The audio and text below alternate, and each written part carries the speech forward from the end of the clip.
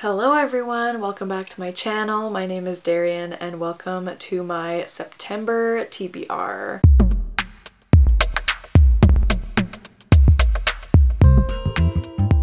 So I have been pretty bad at doing TBR videos the past few months. I did do one for August, but I didn't use my prompt jar, which is what I normally do. I think the last time I used my prompt jar was May, but she's back. Coming in strong for September. I'm so excited to be using my prompt jar again. I am just so excited to be moving on from the summer, honestly. If you guys don't know, I was working my first library job this summer and I was working full-time, and although it was great a great experience and I'm very thankful to have had that job, but it took up a lot of my time. You may have noticed I was not good at posting videos this summer, and that is the main reason why. So I'm honestly just happy that that's over. I am starting school actually in less than a week from the day I'm filming this, so I will be getting back into the swing of things in September in terms of school, but my schedule gives me a lot of days off, thankfully. I didn't do it on purpose, that's just kind of how it worked out. So I'm hoping that means that I can keep up with making content, and I'm hoping that means I can get back really into reading. My reading has not been good this summer. Like, I feel like I've barely read anything, and it's not even that I'm in a slump. Like, I don't know how to explain it. Maybe I guess I'm in a slump. I don't know. Like, my desire to read is there, but I'm just not reading very fast, and I know that's fine, but also like there's so many books I want to read. So I'm really hoping September is kind of like a reset month in terms of my reading, in terms of my channel, and I think the best way to do that is to bring this bad boy back. So there is a video that I'm hoping to film in September, and I have a lot of books to read for that video, so I'm hoping I could fit some of those books into whatever the prompt jar gives me, but we'll see how that goes. So at the beginning of the year, I set 2 new rules in terms of my prompt jar, and I'm still gonna enact them in this video. So one of those rules was that I have a safe book, so I don't have to fit this book into a prompt. I'm just gonna add it to my TBR regardless, and then at the end of the video, if there's a book that I got that I don't really feel like reading this month, I can switch it out for this book, or I'll just add this book to the TBR, which is often what happens. But the book that I'm definitely going to be reading in September, like there's no question about it, because I've just heard so much hype for this book and I have a feeling I'm gonna love it. That is Divine Rivals by Rebecca Ross. I've just heard only amazing things about this book, and so many people I trust have absolutely loved this book. All I really know is that I think it's enemies to lovers, I mean rivals, you would think, and I think they start writing letters to each other, and through those letters they start to fall in love. Like, that's all I really know. I think it's fantasy, I'm quite sure. When 2 young rival journalists find love through a magical connection, they must face the depths of hell in a war between gods to seal their fate forever. Oh.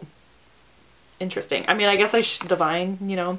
Anyways, but yeah, this is my safe book for the month because I'm definitely going to be reading it in September, so I wanted to make sure it got on the TBR. The other rule that I had for myself is that I have 1 veto for a prompt per month, because normally I just take whatever prompt I get, but if there's a prompt that is too complicated that I don't feel like doing, like I can tell you right now, I'm not doing any like pet pics or anything like that today because I'm not leaving my room. Often I have to go find books around my house. If I have to do that, I'm not gonna do that. I'll put the picture of the book on the screen if I have to, but I am filming this video in my room and I'm not leaving.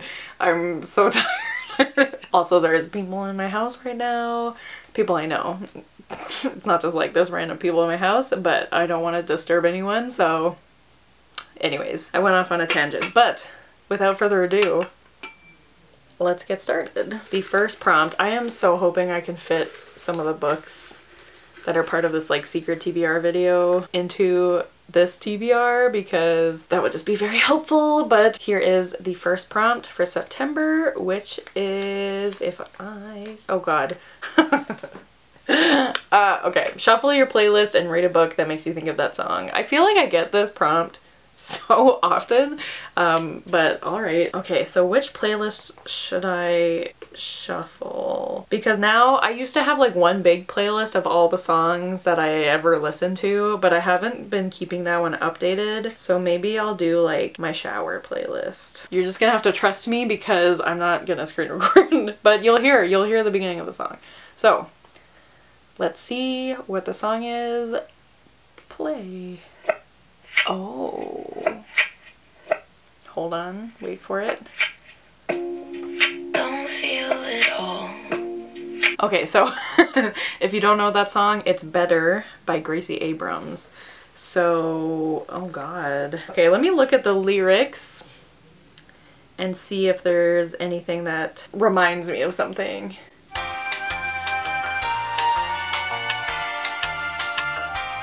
Alright, so this might be a bit of a stretch, but I'm gonna make it work and you guys are just gonna have to roll with it. So after reading the lyrics, because like I know this song but I don't know it as well as some of Gracie Abrams' other songs, so it's basically about a breakup and she's saying like, I went through all this shit and so I hope it was worth it and I hope you're feeling better now. So I'm gonna make it work. It's fine. So the book I'm gonna read for this prompt is You Could Make This Place Beautiful by Maggie Smith. Not Maggie Smith, the actress. This is a different Maggie Smith, but this is a memoir, but I think it's like, it's almost written in a story-like way. Does that make any sense? I don't know. But let me read you a bit of the synopsis and then maybe you'll see where I'm coming from. I don't know, but it says, in her memoir, You Can Make This Place Beautiful, poet Maggie Smith explores the disintegration of her marriage and her renewed commitment to herself in lyrical vignettes that shine hard and clear as jewels. The book begins with one woman's personal, particular heartbreak, but its circles widen into a reckoning with contemporary womanhood, traditional gender roles, and the power dynamics that persist even in many progressive homes. With the spirit of self-inquiry and empathy she's known for, Smith interweaves snapshots of a life with meditations on secrets, anger, forgiveness, and narrative itself. The power of these pieces is cumulative. Page after page they build into a larger interrogation of family, work, and patriarchy. So obviously it explores the separation from her and her husband, and so I'm gonna kind of twist it a little bit, and like, because in this song she keeps saying like, hope you feel better now, and so I think it's about Maggie Smith's story and how she learns to feel better about her own life, and how, like, I think it's about self-discovery and finding yourself again after heartbreak, and so I think I could make it work. But we'll see, I guess, when we read the book, but I'm just gonna say that I'm gonna read this book for this prompt and hopefully you guys are fine with that. Alright, so that worked out fairly well because that's one of the books I need to read, so let's just keep going. So prompt number 2 will be this one, which is already seen. No. Read an arc is what I got. Now,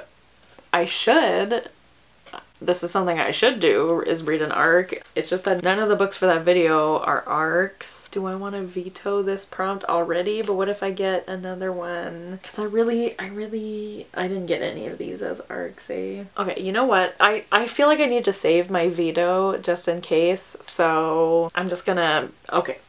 So the book I'm gonna pick for this prompt, it's downstairs, but like I said, I'm not leaving my room. So the book is Immortal Longings by Chloe Gong. I got the arc from my work at the bookstore that I work at many months ago and I never read it, so obviously the book is out now, but I do have the arc copy. So it counts, it's fine. But all I know is that this is, I think, her first adult fantasy, I think. And I know it's an Antony and Cleopatra retelling, and that's all I really know, except I think there's a competition, which is like a buzzword for me.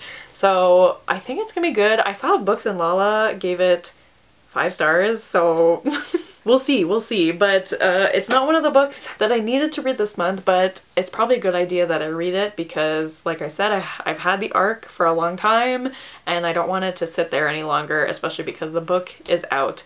So I will add that to the TBR and hopefully it's good. Alright, let's go for... Also, I should have said, in case this is your first time watching me use my prompt jar, I always pick 5 prompts.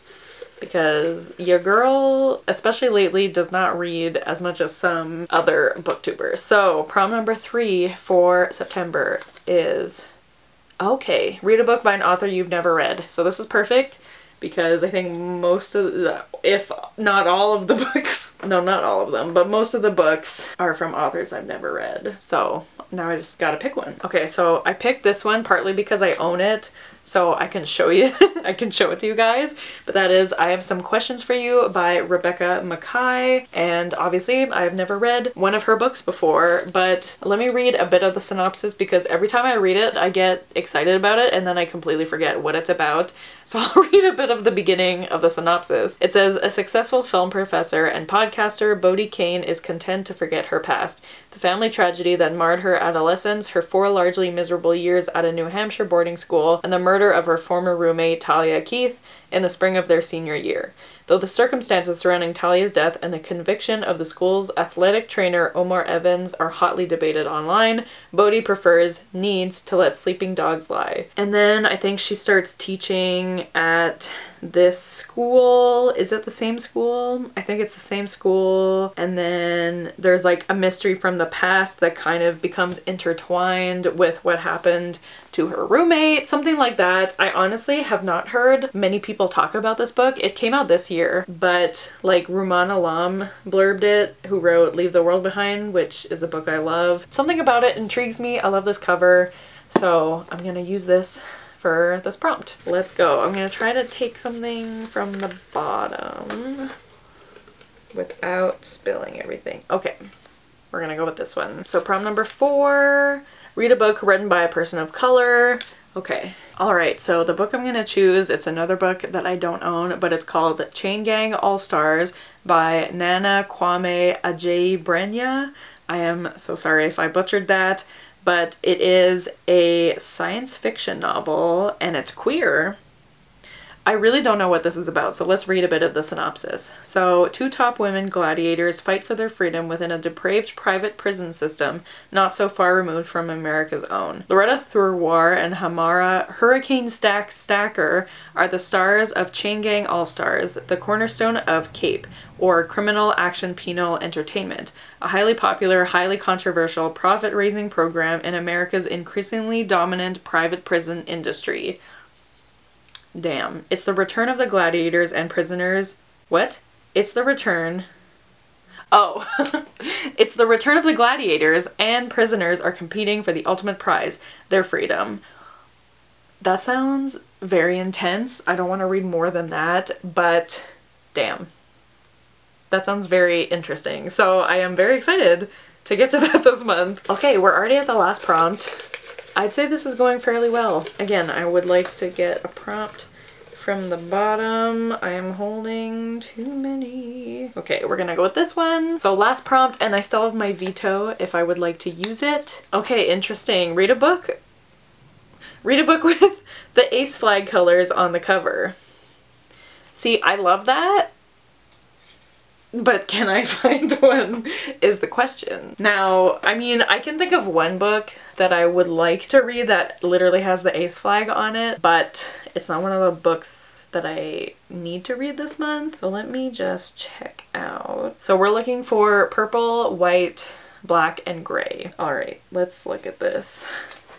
Okay, there's purple, there's black, I mean there's white, the font is white. Would you say that's gray? I think there's definitely gray on this cover, but let's see if we can find something better. A few moments later. So, the book I'm gonna choose is Hello Beautiful by Anne Napolitano. Now, I know when you look at this cover you don't think ace, the ace flag, you know? I mean, but let's take a look at it, okay? There's definitely purple, like on her cheek. There's black, her eyebrows. There's white, the font is white. And then gray, I would say in like a few parts there is gray, okay? So we're gonna go with that. So this is a book that has been taking up when I was still working at the library. This book was always checked out. Everyone wanted it. I don't completely know what it is. I know it's literary fiction. Oh, and it's historical fiction apparently. So let's see. It says, an emotionally layered and engrossing story of a family that asks, can love make a broken person whole? Maybe, who knows? William Waters grew up in a house silenced by tragedy where his parents could hardly bear to look at him, much less love him. So it's a relief when his skill on the basketball court earns him a scholarship to college far away from his childhood.